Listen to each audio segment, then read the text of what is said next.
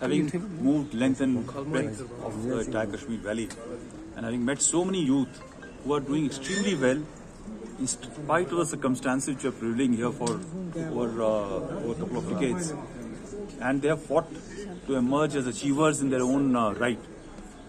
I thought it was very important for their stories to be heard across, not only in the country and the world, but also in Kashmir, for people to be inspired. That while there is on one side a narrative, incorrect narrative is being run, but yet these young men and women have broken the shackles to achieve what they have achieved for themselves, for society and the country. And therefore, we reached out to the team of Josh Talks and requested them to come across and record their stories. And I'm indeed very grateful to Josh Talks, especially Mr. Ritesh Malik, who was the one who actually connected us to Josh Talks, and now Darpan Shahji, who's here to record these stories. 9 have been already recorded, and as has been already told, they have hit more than 1 million hits. And I'm very sure the stories which are now going to be recorded will inspire many more generations and many more youth of Kashmir. Sir, during your tenure, we have been seeing a lot of anti-terror operations where Pakistani terrorists were neutralizing huge number. Despite the army and the police claiming that an anti-infiltration grid is there, how come that we are neutralizing more foreign terrorists, in particularly in Srinagar and other belts now? Zenith, firstly, these terrorists, majority of them who were here, they were on the quiet.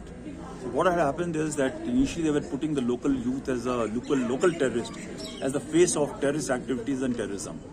As these numbers of local terrorists started drying down and coming down, they are now getting slowly exposed, and they are compelled to come out of their respective hiding places and anonymity to carry out strikes and conduct terror operations against the Kashmiri people or locals, non-locals, and other people. And therefore, when they have started coming out and emerging, they are now getting exposed, and the contacts are happening. I can assure you that this year, established by the entire intelligence people, there was only one attempt which was made by from the cross to infiltrate, that was destroyed.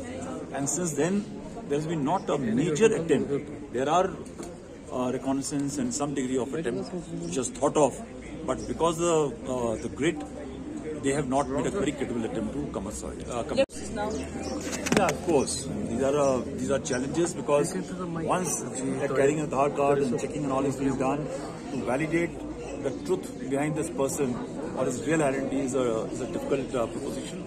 Also, when there's an encounter which is on and a person comes out with a valid Aadhaar card and he moves out, it's a difficult challenge. But yes, I think slowly we will overcome this problem. So my question has two parts. One is that before superannuating, General Naravne made an important comment in Delhi.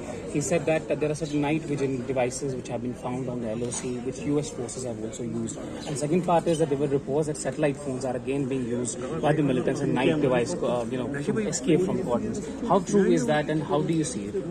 Yeah, there are equipment, weapon systems which have been used in other parts of the world, which have found their way inside. It's definitely a challenge, but we have also changed our rules of engagement and procedures to contest that point. They have been found, and they are not in those large numbers, but definitely there are signatures, and we have recovered in after the encounters, and some on the sea have been recovered in 16 coordinate places. So it's not a big challenge. We have been able to work around that system. Yeah. Thank you. Thank you.